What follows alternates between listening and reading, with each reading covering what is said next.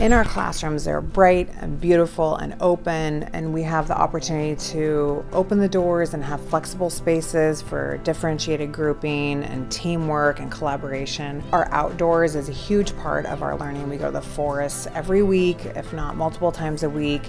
We have outdoor learning education in partnership with our outdoor learning educator.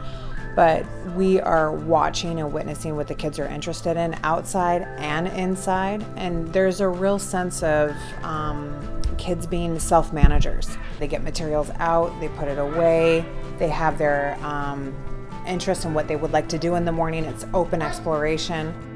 This is an amazing learning space to be working in with kids. We'll have large windows that bring in more light into the spaces, and the kids also work in the fluidity in the space because they can move into one space to another. They make friendships, they connect. The doors are also open all the time, so the kids have independence. Plus the space is also created in such a way that it motivates the learners to have their own agency.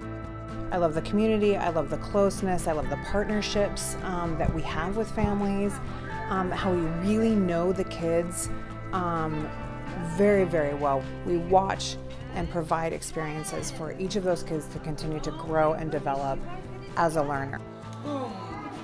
Nice. Doggy has a head. We always use documentation to inform the parent what the kid is learning. We always, during drop-off time or pick-up time, we tell the parent what the kids did at school, bring some learning samples and show the parent what the kid did.